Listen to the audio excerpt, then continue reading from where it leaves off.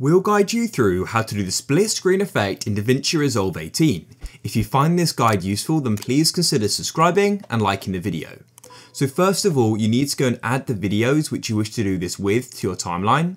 So I'm going to go and drag them in just like so. And it's important that you stack them on top of each other. So as you drag them in, make sure they're going on top of each other just like that. I've now gone and added them. And then what you need to do is go over to the left, make sure your effects panel is here. If it isn't, just click on it in the top left.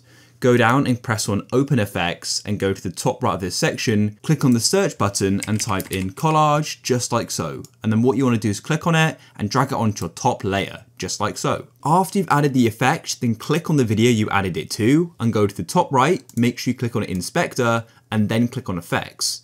And then what you want to do is you'll go and see Video Collage where it says Workflow, click there and change that to Create Tile. You can then go down to Layout and I like to go and start with columns and rows. So what I like to do is go and set the columns and rows so it matches the space for how much videos I want. For example, if I had 4 videos, I'd have it at 2x2, 4x1 or 1x4 so it gets to 4. In this case though, I've got 3 videos. So what I would do is set the columns to 3 and then the rows to 1, just like so.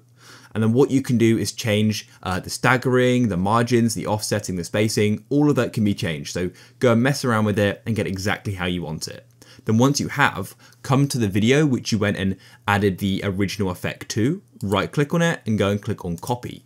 Then what you want to do is go down to the video below that and right click on it and then press paste attributes. And you want to make sure you have video attributes selected, go and press apply. Now that you've done that, you want to go and click on the video and which you just added the effect to and go into effects. In Video Collage, click on Tiles and then where it says Active Tile, change it to Tile 2. And then what you'll need to do is do that for your next layer as well and keep repeating that. So I'll then right click on it, I'll press Paste Attributes, make sure Video Attributes is selected, press Apply, and then what I'll do is I'll go over to the right here and I'll go and press on Tiles, make sure Effects is selected, and I change that to Tile 3, just like so. And you've now gone and added it. When we play it back, you can then see we've now gone and done the split screen effect.